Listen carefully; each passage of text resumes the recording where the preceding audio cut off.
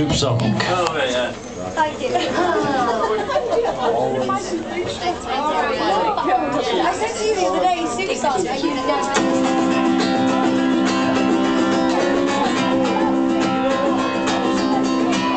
She's been a wife every day of her life, ever since she was 19. And except for, of course, 12 weeks after divorce, that's the way that it always has been. She knows that she might start a terrible fight and have to make up with a tear. And so she makes this soup as a signal of truce. When you smell it, the message is clear. She minces just one garlic clove for the pleasure of smelling her fingers. Then she fries it in oil with the mushrooms and savors the scent as it lingers. She puts in some stock and a large glug of port. Some truffle oil makes it smell nice. Then it's on a low heat till the mushrooms are soft. The house smells just like paradise.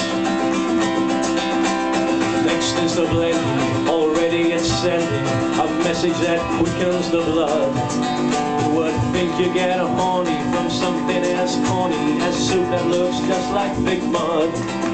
Then she paints her nails, this approach never fails. Serves a soup with a dollop of cream. This aphrodisiac brings all the passion back of marriages once more a dream.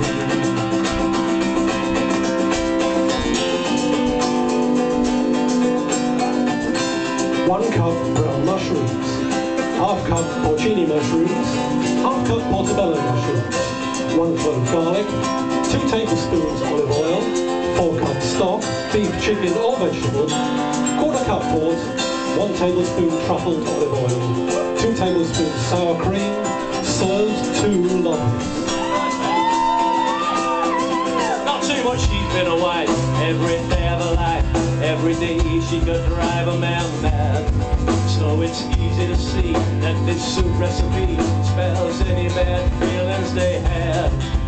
The weights to the heart, that most sacred part, is a root that goes on to the head. And the pot that they'll take, the trip they must make, is from soup in the kitchen today.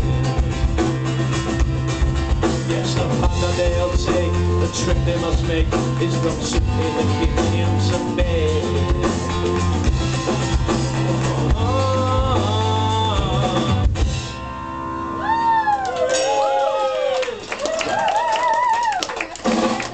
Mr. Perkins!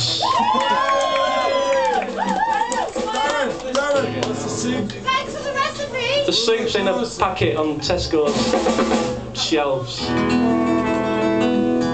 If you want some creamy mushroom soup, come and see me later, Damien, alright? Hey, croissants still.